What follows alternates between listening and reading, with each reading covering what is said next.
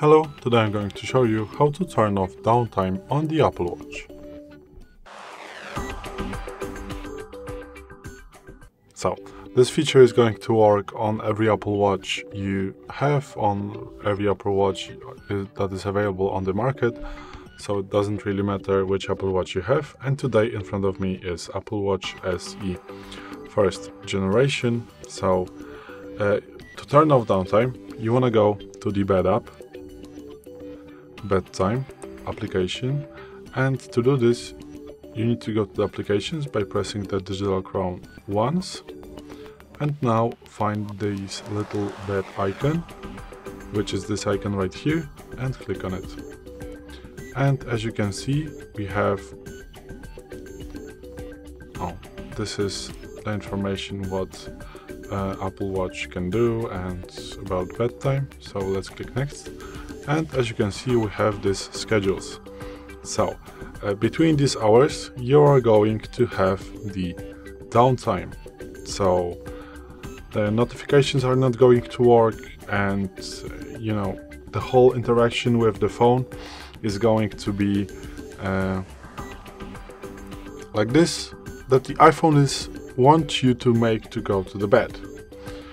And to turn this off, the only option is to just delete this schedule right here, or change hours, because between these hours you are going to have the downtime. So just click on it, and as you can see, you can set it up to various days in the week, and also you can just delete this schedule. So first of all, maybe choose on which days. You just press on this and activate those days that you want the downtime to be available. But if you want it to turn off completely, just delete this schedule right here, as you can see. You can also do this through your iPhone, because everything is synchronized together. So if you are going to have downtime on Apple Watch, you are also going to get the downtime on iPhone. And if you are going to have the downtime on iPhone, you are going to have the downtime on Apple Watch. Simple. So let's go to the Health application. And we have this little icon that is sleep, and as you can see, there is this option that set up sleep. So maybe get started. As you can see, we have the schedule. So yeah, I'm going to just click next, skip, done.